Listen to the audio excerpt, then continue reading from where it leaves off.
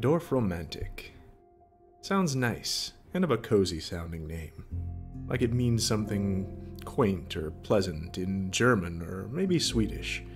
Maybe it does?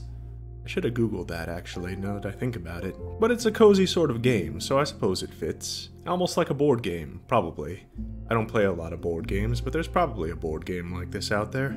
The game is very simple. You're given a big stack of hex tiles and a vast open space in which to place them. Connect them together to form forests, villages, fields of wheat, train lines, and rivers, and try to get the most points that you can. There's no time limit, there's virtually no way to fail other than running out of tiles, and that's pretty much it. There are quests to do as well, occasionally. You'll be given a quest such as connect a certain number of wheat tiles together, or a lengthy section of river or train line, and when you complete the quest, then you're given more tiles to place, and the game goes on and on. It's a game you play to relax, I'd say. There aren't any resources to manage really, no objectives other than simple quests. It's a kind of game you can play with a podcast on in the background, or maybe some music and just kick back and relax, and not think too hard.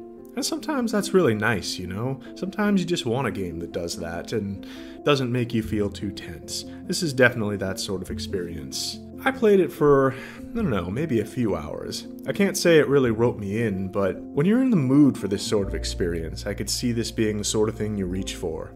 Some days, when you just don't feel like trying too hard, and you've got maybe 2 or 3 hours of things to listen to in the background, that's the time that I would fire this game up. You know, when I first saw this game in the store, it didn't look like something that would be interesting to me, if I'm being honest. I'd heard a few streamers and people mention it, so I thought I'd give it a shot when I saw it was on sale. And even now, I still don't know for sure if this is my type of game. But, well, I gave it a shot, and even though I didn't have an overwhelming time, I still think it was better than I expected. This is a game that's kind of hard to sell to people. When I record a video, I usually try to cut out just the more exciting parts of a game, try to find the clips and bits that make it look the most exciting and presentable, but honestly, looking back through what I recorded, it's pretty hard to do. I mean, what you see is what you get for the most part. This isn't the kind of game that's gonna blow anyone away. It's no Elden Ring or God of War, but a sort of diversion that you play in between, I guess. You might be interested, you might not. If anything you've seen makes you interested, then I'd say pick it up. Although honestly, I'd wait for a better discount. Still, I hope this was informative, or at least a little bit interesting. Alright, take care.